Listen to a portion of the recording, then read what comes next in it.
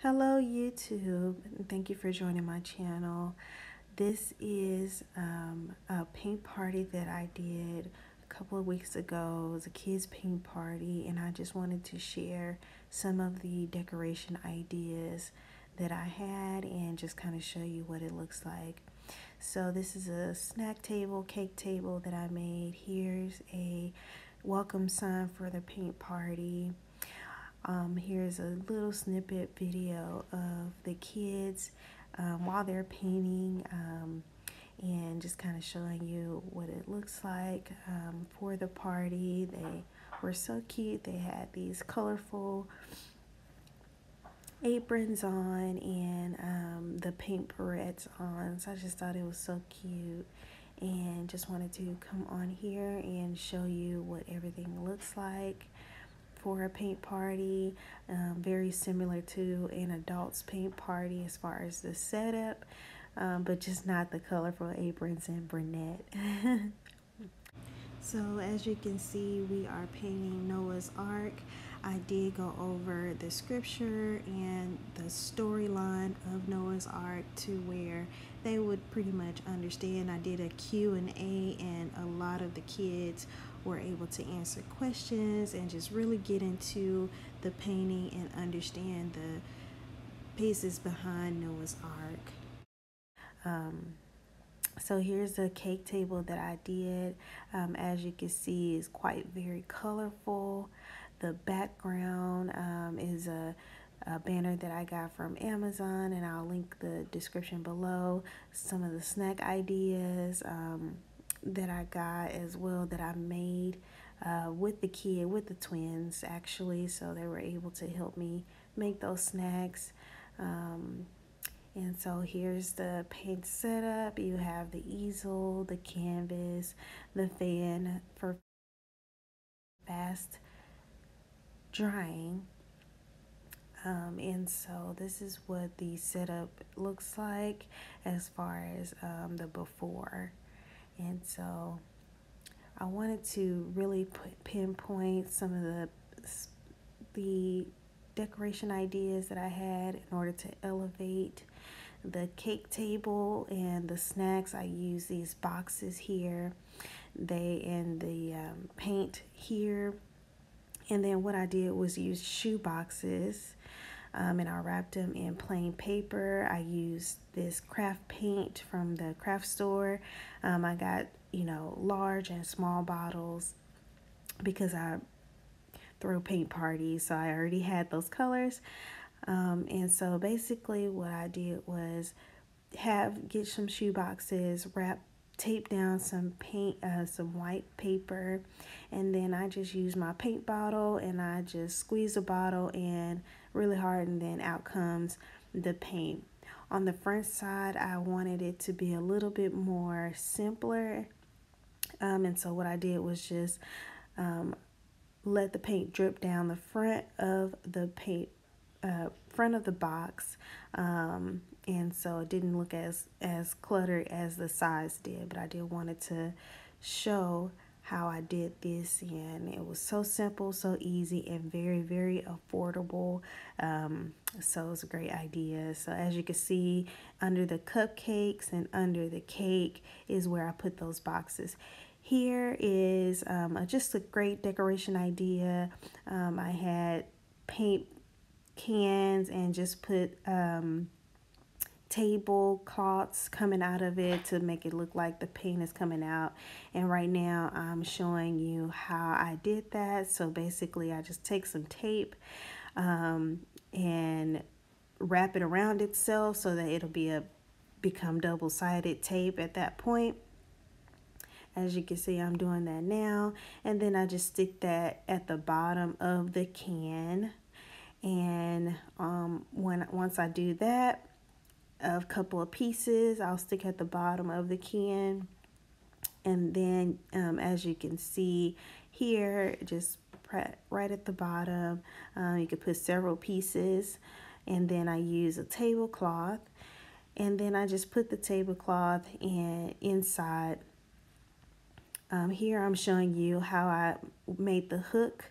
I'm using this hook clear plastic hook that I got from the dollar store. As you can see, those hooks do attach to the wall. So what I do is poke a hole in the can, use some glue, my glue gun, and I glued it directly to the can.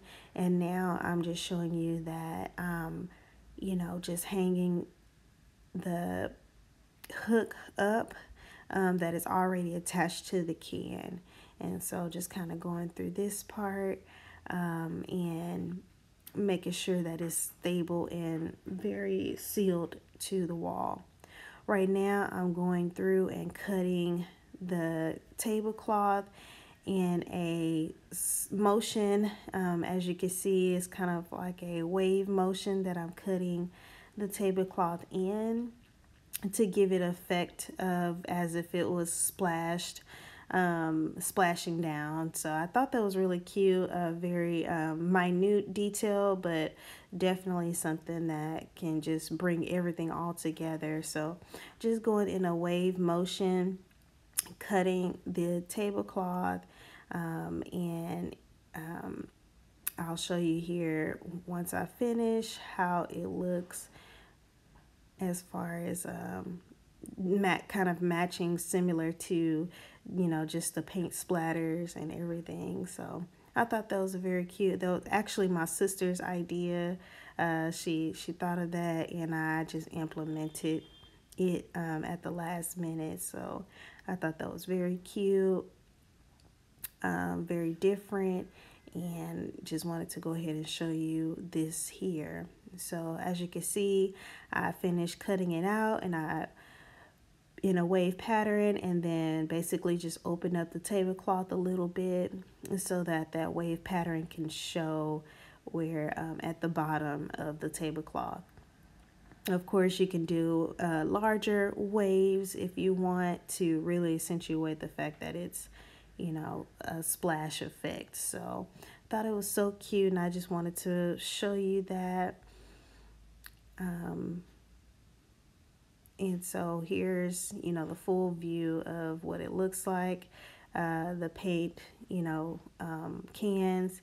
Here's what I got from the dollar store. As you can see, those are the tablecloths that I got from the dollar store. They're very colorful tablecloths, very affordable, $1. I have, those are poster boards in different colors, similar to matching the tablecloths. And I got a foam board from the dollar store. Here's, like I said, some of the snack details that I use. I got those wooden sticks from the dollar store.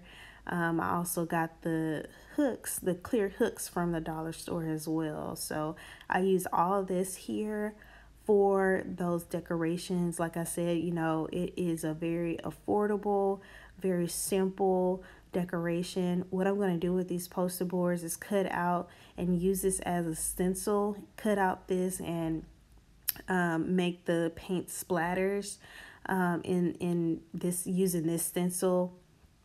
In each color I will cut out, and we'll have just kind of like paint splatters over on the table, and, you know, paint splatters on the cake table.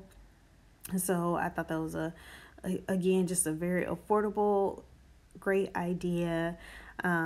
This stencil I got from Hobby Lobby from a previous paint party, but the color was not in use, so I just got the poster boards. Here I'm showing you the welcome sign that I did. So I used the foam board that I got from the dollar store. I cut it out in a paint palette shape. I thought it was a really cute idea. Just kind of came up with it on the fly. So something that you can use as well. So just use a foam board, cut it out in a paint palette form. As you can see, I kind of already started doing it because I was so excited I forgot to press record. So that's why you're just now seeing it. But I wanted to show you. So here I'm using poster letters to stick onto the foam board, and so I put those on first, make sure that I spell everything right, make sure you have everything aligned. And then what I did was paint on top of the stickered letters, whatever color combination and so on. And so I'm so sorry that I did not press record, but I promise I will remember to press record next time. Now I'm going to talk about these colorful dots that I had to kind of look like as if it was wet paint. So what I did was cut out, using those colorful poster boards, cut out a circle, and then what I did was use a very same color of the poster board. Is a very thick kind of paint, and just put that on the top of the actual poster cutout, and then let that dry. And so that's going to dry just like that. All right, so here we go. So as you can see, I have the sticker letter down, and now I've painted on top of the sticker letter. Now that the paint is dry, I'm going back to peel off the sticker letter from the foam board, and that is revealing the actual letter itself. And so I thought it was a really nice idea. Again, very affordable welcome sign. All these materials are from the dollar store. All I did was put it, make sure that it dries off before you do anything else. And so I have a couple. I had that, and I had another letter I wanted you to see to make sure that you get the full picture of exactly what I was doing. So, and you could do this through pretty much anything. Again, this is just a welcome sign, just to let everyone know at the door where they're entering in. So, yep, I thought it was a great idea. Loved it. I had some extra time on my hands, so I just made this here for the paint party.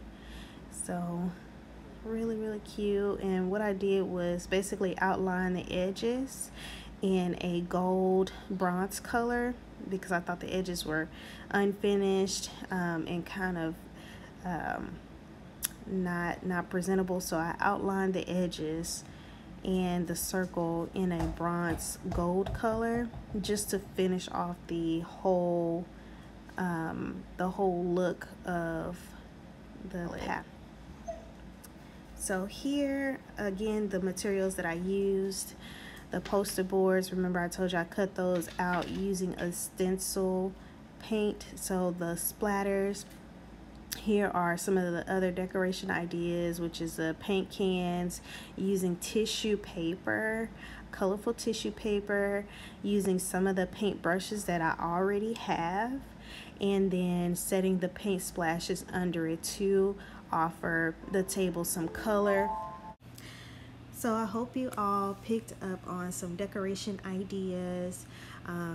Please let me know if you have any questions. Please comment down below if you'd like me to review anything or go over anything again. Thank you all so much for being a part of Paint and Praise. Please like, share, and subscribe. Definitely tell your friends and family to come here and pick up some ideas, or just watch me paint. Again, thank you so much for being here and being a part of this channel. Again, if you have any additional questions or just comments that you want me to read, I will definitely be responding and keeping up with you all. So again, thank you so much for just being here and allowing me to kind of go over these just a few ideas.